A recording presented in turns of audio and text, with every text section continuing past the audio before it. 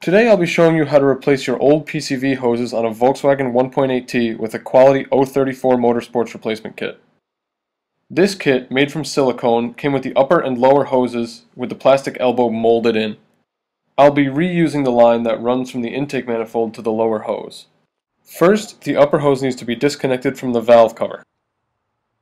You'll then want to move to the turbo inlet pipe and find the PCV valve or hockey puck. It's a good idea to take the whole valve off to make sure that it's clean.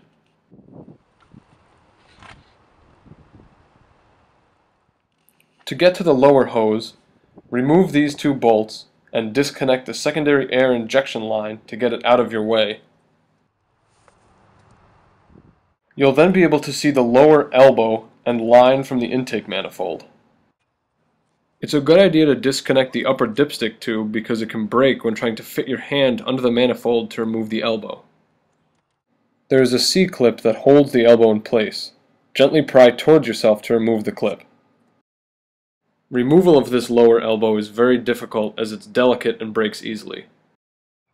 Once removed, be sure to get the old O-ring as well. The new upper hose will go from the valve cover to the PCV valve. The lower hose connects to the upper hose and runs down to the crankcase where the elbow used to be. Don't forget about the line that runs from the intake manifold to the lower hose.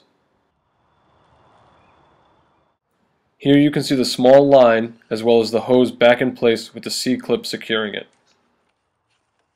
At this point, the rest of the system should be together. Double check your hose clamps are tight and everything is back together properly.